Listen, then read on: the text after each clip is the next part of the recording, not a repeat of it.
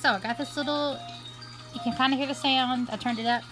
This little inexpensive handheld system. If you can't afford, you know, an expensive one and you have a younger kid, this could be a great thing. It comes with several games on it and different colors, but I got blue, of course, because I have a boy. But it's kind of below Carson's level. He's 11, so we'll probably give this to donate this.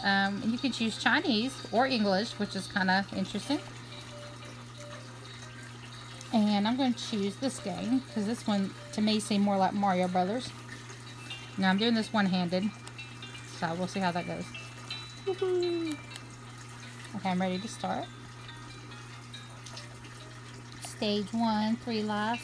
Oh, and I'm going to jump. Oh, there we go. Oh, I died.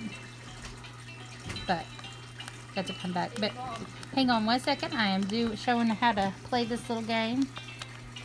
Wait, how did I jump? I forgot how I jumped. There we go. Oh yeah, I died again, but I'll do it right this time. I'm trying to do it one-handed, which is the stupid thing. And get me some little coins. You hear it? Ooh. Wait, hold on, let me see if I can not die this time. Oh man, I did die. Now Carson's gonna play with a lot. There we go. Oh, that matchstick man. That's interesting. It's hard. It is? Okay. Well, that's good actually. So if you, I like that you have some games you like. When he first turned it on, he thought it was gonna be all little kid games, but then he was like, oh. You gotta hit the, right here, the start. Oh. Start. Yep, there you go. You're gonna play against somebody. See, the one I was playing reminded me of like Mario Brothers. You know, generic Mario Brothers. Round 1. Oh, shit.